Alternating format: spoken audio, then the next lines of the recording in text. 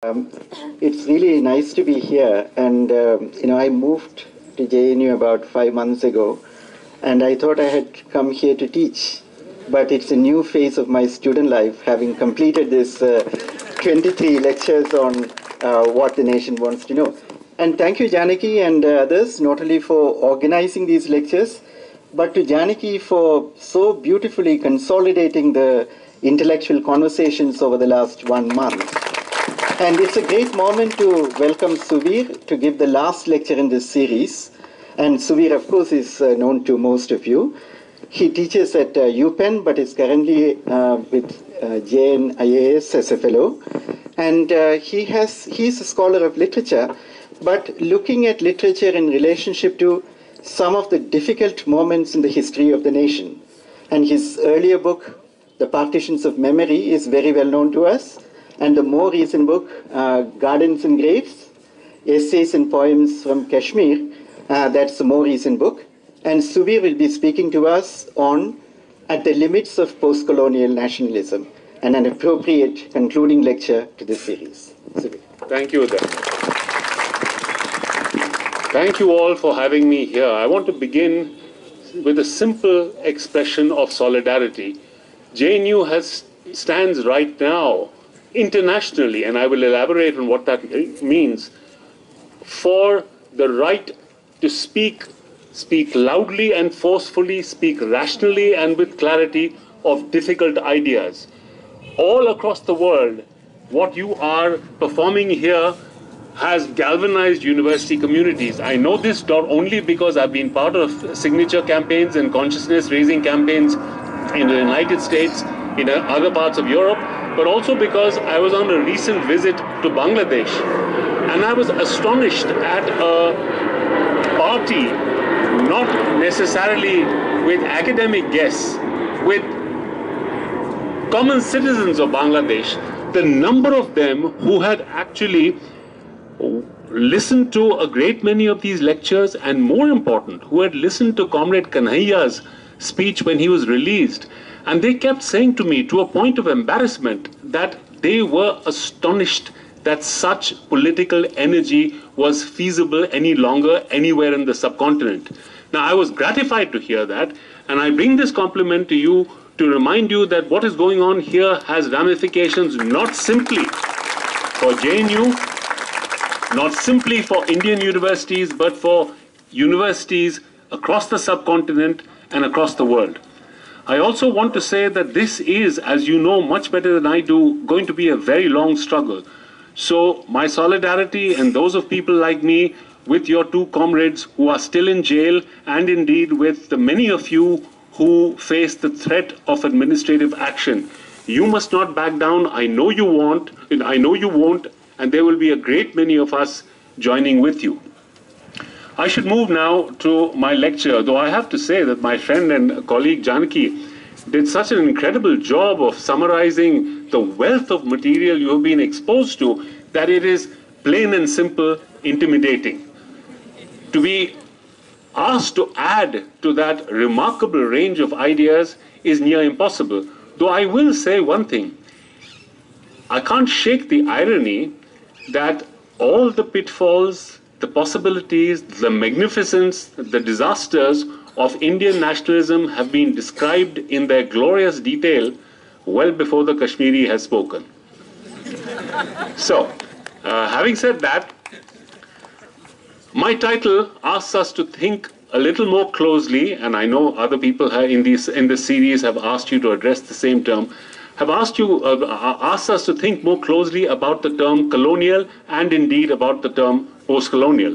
As all of you know, at a simple conversational level, the word post is meant to mark a major breach.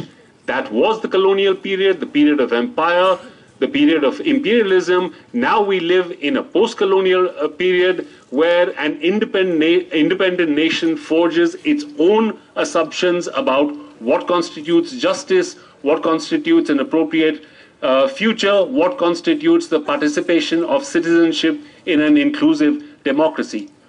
Or so that understanding of the term post asks of us. But the term post doesn't mark, as we well know, a breach.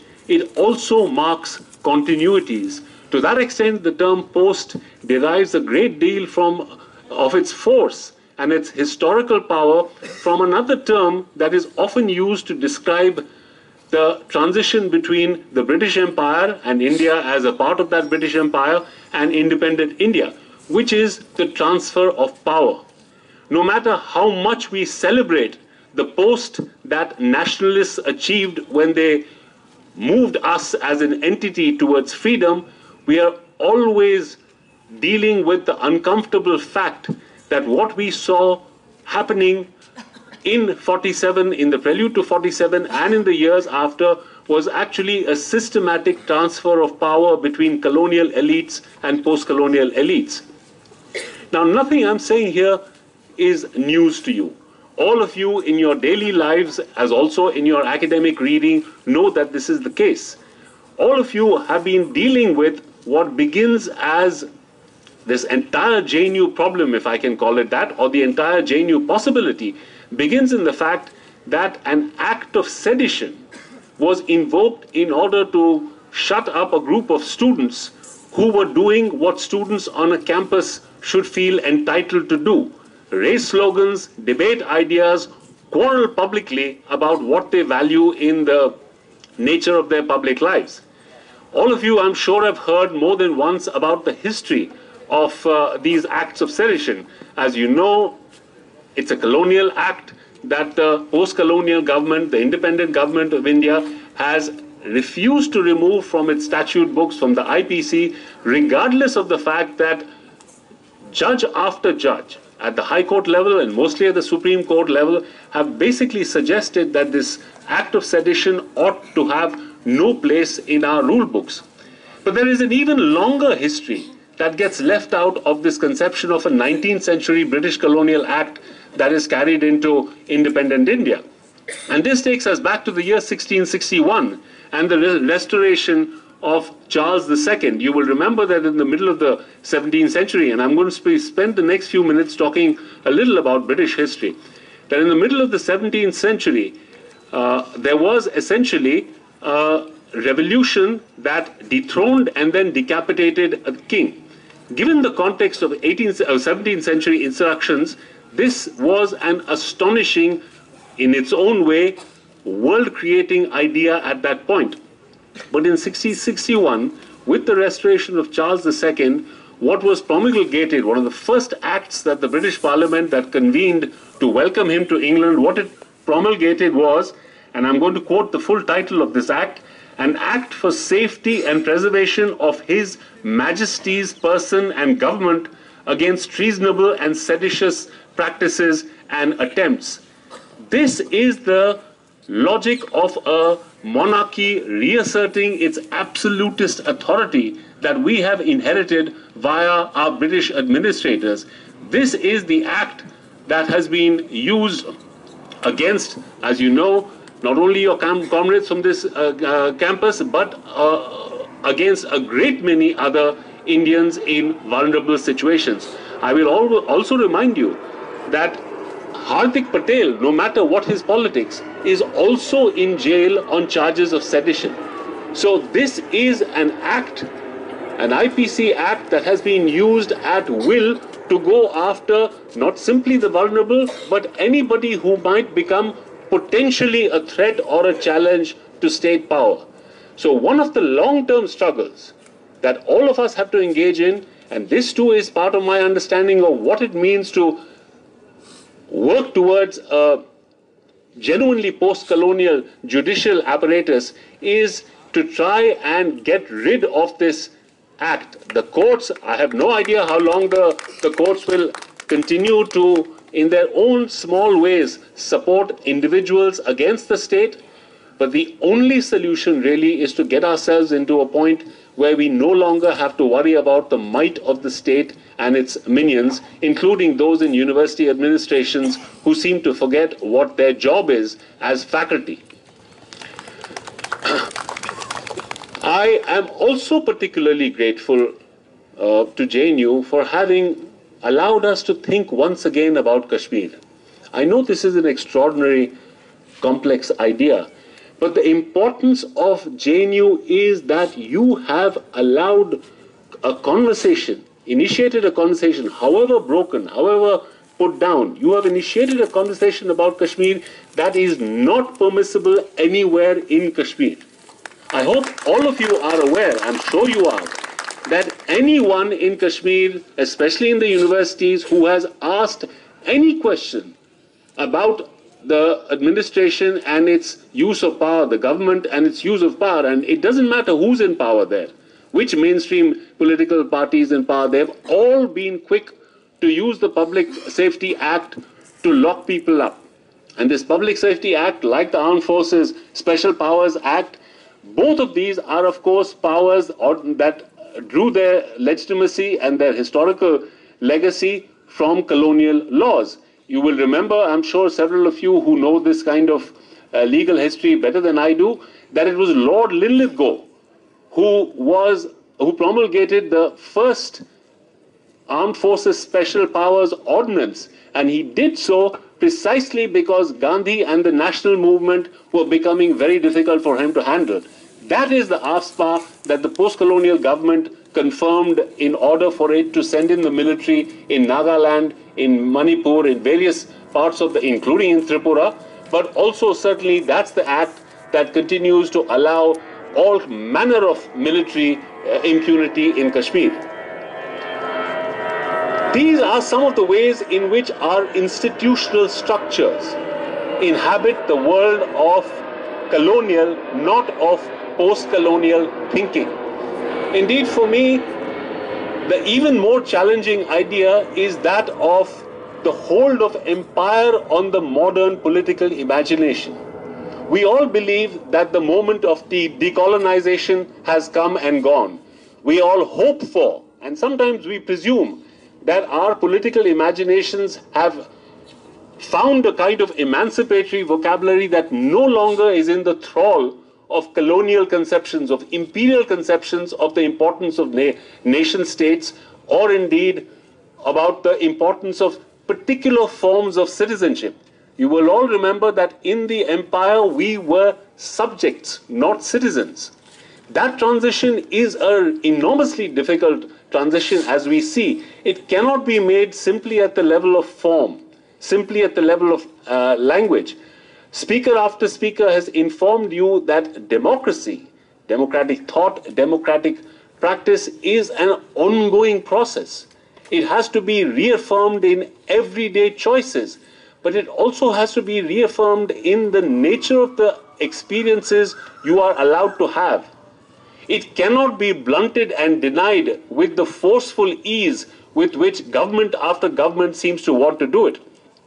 So part of what I wanted to remind us about here is that a post-colonial nation, in the sense of it being always a nation in the making, it's a nation always in the making, never perfect, never arrived at, because it is the product of an everyday tension between democracy and nationalism. This, for me, is one of the cardinal principles that guides my political optimism and my political hope. I keep imagining that all of us know those moments in everyday life, in the life of individuals or in the life of communities, where democratic aspiration rubs up against the instruments of nationalism and questions those nationalisms. Those are the moments where difficulty emerges. Those are the moments where political possibility emerges. Now, I'm doing this at a very abstract level, but I wanted to flesh it out a little by calling attention to my own experiences as a Kashmiri of life in Kashmir. I didn't grow up there. I grew up in Bengal, though Kashmir was always home. These are issues I have developed at greater length in the book that Professor Uday Kumar mentioned of Gardens and Graves, which is my attempt to come to terms with what has been happening in Kashmir, not only in the last 25 or 26 years, but in the lead up to what we can today think of as the problem of Jammu and Kashmir. I didn't grow up in Kashmir. I grew up in Bengal, but Kashmir was always home because my grandparents had homes there. In fact, they had identical homes next to each other. I would always visit over the summer. In 1989, in January 1919, as you know, in the face of an armed insurrection, there was a massive governmental crackdown. Kashmir changed, Srinagar changed in a way that it hadn't before. Nobody went. My father went back to check up on our house for 2 or 3 years after, but there was a long period, almost a decade, when nobody went home to our homes in Srinagar. But in 2003, when political events there seemed calmer, and the insurgency seemed to have been, and I'm using the vocabulary that is used by the state and by newspapers, when the insurgency seemed to have been checked, we went back to try and revive our house there. Everyone, all our neighbors, and here I will identify them as Muslim because they had continued to live there where the largest number of the Pandits had left. Every one of our neighbors said that things were so much better in 2003. And I remember walking around that city and wondering how this constituted, how what I was seeing there constituted being better. It was an armed encampment. Certain parts of Srinagar continue to be an armed encampment even today. But in 2003, you could not go anywhere in the city without seeing automatic weapons carrying either BSF or CRPF police, military police, all across the city, every 150 yards. There were two. One of the reasons, oddly enough, our house was untouched because the two major entry points into this neighborhood had enormous bunkers. So nobody came and went from that neighborhood without fear of being questioned or worse. And that's the moment at which I began to wonder, as somebody who had easily, effortlessly thought of himself as both Indian and Kashmiri, about what it means to live in a situation where all my democratic beliefs in being Indian were up against what I was seeing, my experience of life in Kashmir. I was enormously troubled, as you can imagine, by what I saw there and by what I heard, and by the fact that every time I expressed my sympathy with what was the visible oppression of people around me, my neighbors would say, no, no, you mustn't feel badly. We know what happened with you people. But I was always in an anomalous situation. I was one of those, notionally a Pandit, one of those families who had left in 1990. But in fact, I hadn't. I was always a visitor. And it is out of my troubled feeling then that I began to try and read. It's easy enough to think when you're growing up in India or you're growing up in Kashmir, if you're growing up Indian and Kashmiri, to think you know enough about the history of Kashmir to recognize that something enormously had gone wrong. As a matter of fact, I knew nothing, and I am certainly better educated than most. It took an enormous amount of work for me and conversations. Most importantly, empathetic conversations with people around me. It took an enormous amount of work for me to read against my own sense that I understood the history of Kashmir, not just what had happened in 1947, right after independence, including the instrument of accession signed by the Maharaja, handing over authority over Jammu and Kashmir in the face of tribal invaders from Pakistan to the Indian army, which landed there. I discovered a far more complicated history. But I also discovered a much worse picture of Indian parliamentary democracy or electoral democracy that I could have imagined. Almost every one of the early elections in Jammu and Kashmir, especially in the seats in Kashmir, were rigged. By which I mean candidates were elected unopposed. If you as a candidate decided to turn in your papers to the Election Commission, unless you had been pre-approved, there was no chance that you would even be allowed to stand for elections. So on the face of it, for 3 decades and more, India could claim to the world, and indeed could claim to itself, that elections were being conducted in Kashmir with great regularity. And it was only a fringe group of people who were not acknowledging India's political and moral legitimacy. As it turns out, electoral democracy was precisely the facade under which Kashmiri political opinion, particularly Muslim political opinion, was being marginalized entirely. Now this complicates my understanding, and I would recommend that it should complicate our understanding of the ease with which we think of Kashmir as an atut ang of this nation. That doesn't mean even for a moment that I have got to a comfortable position where I can say, because I believe in the principle of self-determination, I know what the future of Kashmir can be. I don't have any longer the right to know that. And I would recommend that for all of us as Democrats, that we do not have the a priori right to decide how a people or a community should think about their political future. But it is our political responsibility, particularly our political responsibility as teachers and as students, to argue that that conversation about Kashmir, its future, its past, its present, must happen. And it must happen in places like this because this government and many others like it will not let it happen anywhere else. So it becomes our responsibility and it becomes our right to have that conversation. And that is partly what JNU has allowed to happen. Believe me, these conversations, as I began by saying, are resonating across the globe. For all their pitfalls and their difficulties, there should not be a single line, and I know that JNU believes in the multiplicity of voices that should debate these questions. I'm not for a second arguing that JNU Students' Union or the faculty community at large should come up with a line on Kashmir. Not at all. What is important is that these conversations, these difficult conversations should happen, and that they should become part and parcel of our understanding of a much broader national conception. That, for me, is what a genuinely post-colonial nationalism will make available to us. At least the possibility of political debate about the flashpoints in our democracy, not just in our nation, but in our democracy.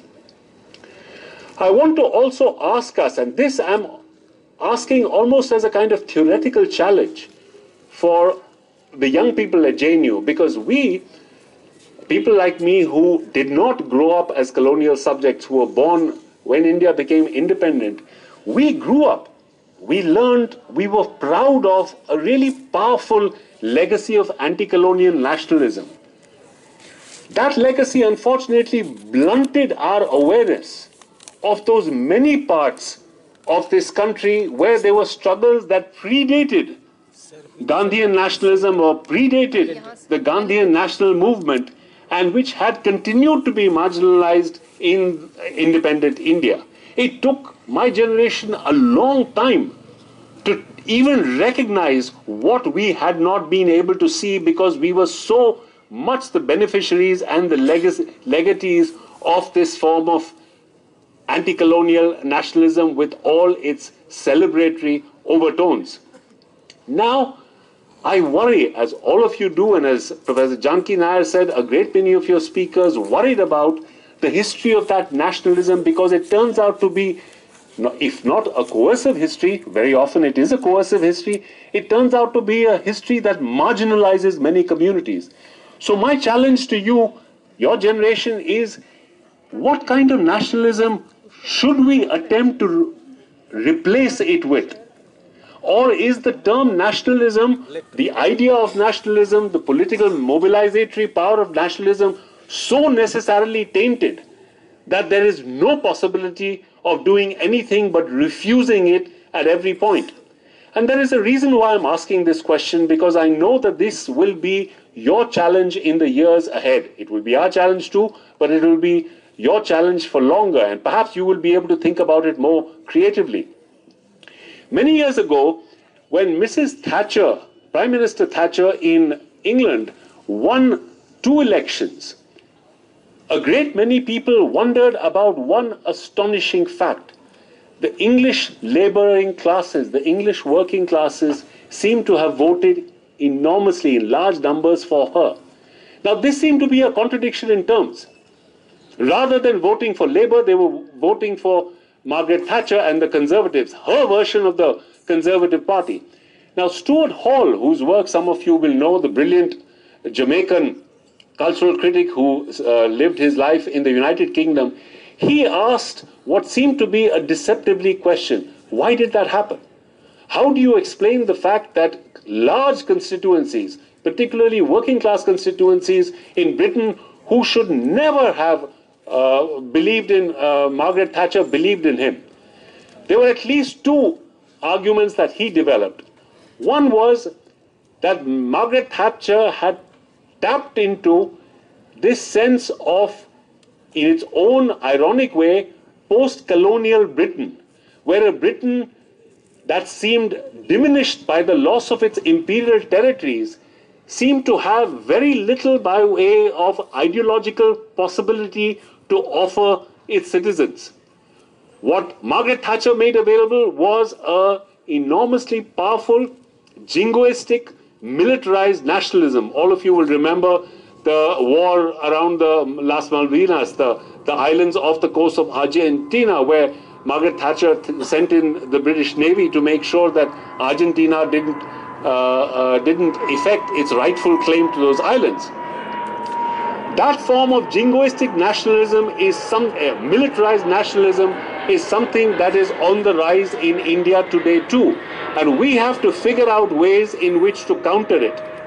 But there was something else that Stuart Hall argued that has stuck with me all these years. He said the left in England, the broad left, had too easily evacuated the symbols of patriotism and of nationalism, thus allowing Margaret Thatcher and the Tory party to claim them as their own. What were these symbols? The Queen, the flag, and the national anthem, the odious Rule Britannia, which promises that Britons will never be slaves, and was written at the time when Britain was busy enslaving hundreds of thousands of not only Africans but people across the world. He pointed out that what the left had done was not found an equally persuasive set of symbols with which to counter these traditional imperial symbols of British nationality. That, I suspect, is our challenge too at this point. We have resurrected, well, I shouldn't even say the word we, you people have resurrected the term Azadi, and we will be debating it in lectures here in the weeks to come. That is a term that potentially has the power to resonate against the insistence on worshipping Bharat Mata, are saluting the flag, are not even questioning the crores, thousands of crores that are spent on our armies and on our paramilitary apparatus. But it is only one term of a relatively, it's not of recent provenance, but of a relatively recent currency. So it is our challenge, those of us who believe in democratic and progressive thought, to be able to articulate a set of ideas, images, that will be powerful enough to resist the vulgar militarized nationalism centered around particular slogans that is so favorite of politicians of all stripes, indeed of administrators of all kinds. So that I offer to you as a challenge. Is there the possibility for us to be able to develop a political imaginary outside of the thrall of empire? Because as far as I'm concerned, our suspicion of the flag and of other national symbols like that is well founded. Symbols like this have historically always been used to mobilize majority populations in the service of elite interests. But figuring out ways in which to counter them, persuasive ways in which to counter them, because there is an enormous world of public opinion outside of JNU and outside of our worlds that needs to be educated into these conversations. That too is your challenge. My way of dealing with some of my own demons, the demons of somebody who wishes to be thought of as Indian and democratic while being thought of as Kashmiri, was to write a book about this whole process. That entire book really is a story of your challenge. If Kashmir is the flashpoint where this entire JNU problem began, you have stumbled upon, or you have articulated one of the symptomatically one of the most powerful problems, one of the most powerful articulations of the problem of post-colonial Indian nationalism. How and why and when will we get to a point where we can rid ourselves of the burdens of the imperial nation-state formation to a point where we can ask the kinds of questions that will lead to a genuinely egalitarian, inclusive community at the end of it? I'm going to stop talking about nationalism now, but I did want to end by taking us back to a country without a post office, which you will remember is where all of this began.